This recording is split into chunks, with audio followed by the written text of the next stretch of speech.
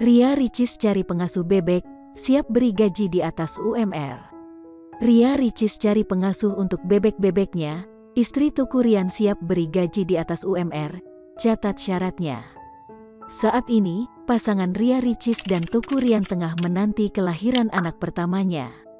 Di saat hamil, tentu saja Ria Ricis kerap merasakan yang namanya ngidam. Seperti yang terjadi pada baru-baru ini, Ria Ricis mengaku dirinya ngidam untuk memelihara bebek.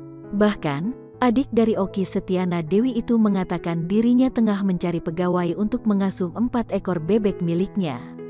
Hanya saja, ia membutuhkan pegawai yang juga memiliki lahan kosong untuk hewan peliharaannya tersebut.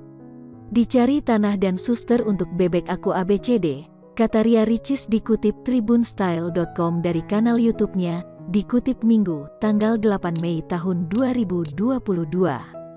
Tak tanggung-tanggung, dia juga rela menyediakan gaji di atas upah regional, UMR, Jakarta untuk pengasuh bebeknya. Please kontak me yang punya lahan kosong sekalian susternya, gaji di atas UMR. Di atas 5 juta rupiah lah, tutur Ricis.